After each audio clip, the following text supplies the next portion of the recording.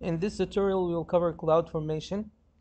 In AWS, find CloudFormation stack and select a region. I have California, and then we'll create a stack. In here, we'll upload a file. I'll upload this file. The file has this YML code. All you have to worry about for now is these two lines, the availability zone and the image ID.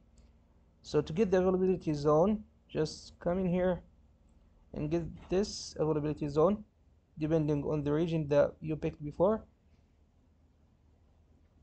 and add a at the end. And for the image ID, inside the region, launch an instant.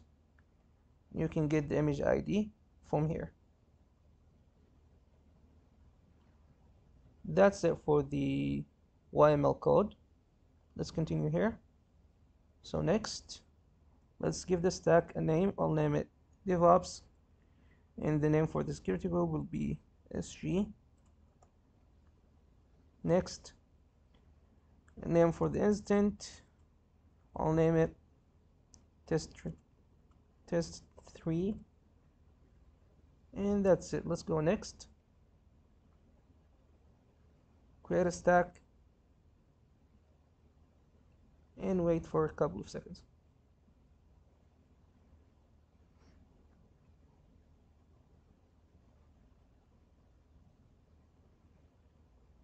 It says resource creation initiated.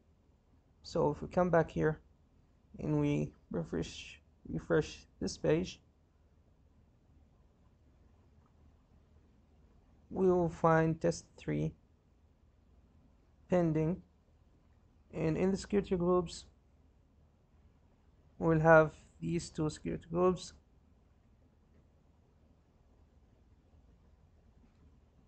For the instant. And this was it for the CloudFormation. The YML code will be in the description down below.